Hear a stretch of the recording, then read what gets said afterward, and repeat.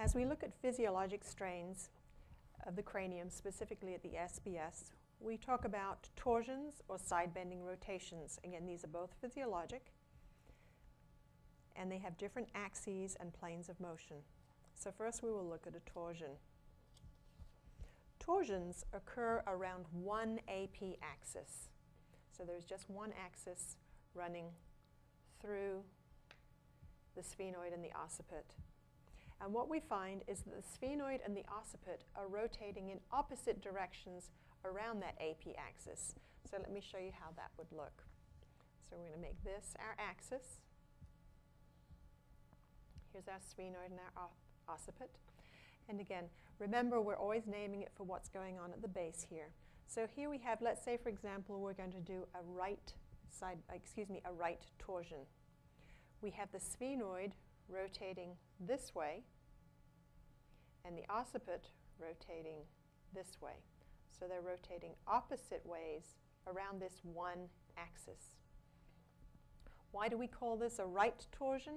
Well, what we want to do here is, if we put a point directly on the other side of this basisphenoid, we would see that it's rotating to the right. So again, we're calling this a right torsion. And how would this feel?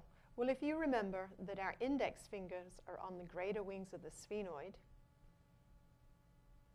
and we're saying that this one is moving this way, you can see that my right greater wing of the sphenoid is relatively superior. So sometimes we say the greater wing of the sphenoid is superior. That might be how it feels, but remember, it's really about what's going on at the base here. And what's going on, so if this is moving to the right, and this is moving in an opposite direction, then if we look down here at the the squama of the occiput, we feel our our pinky moving more inferiorly. So to put those together, if on my right side I'm feeling my right index superior and my right pinky inferior, this is what it's feeling like. Sometimes we tend to call this a six-shooter kind of action here. Pew, pew, pew. So this would be our right torsion.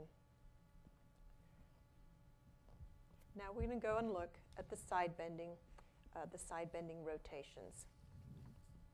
On a side-bending rotation, we're talking about three axes. One longitudinal axis, the same axis that we just discussed, going through the SBS from front to back.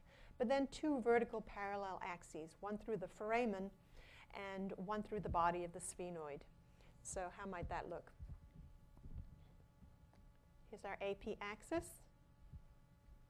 And then as we look at this here, one axis will be coming directly down through here, and one down here through the foramen. Rotation is going to be in opposite directions along these vertical parallel axes, and in the same direction around this one AP axis. So we could either talk about the side bending or the rotation, but first let's talk about the vertical axes. So in a right side bending rotation, it's going to look like this.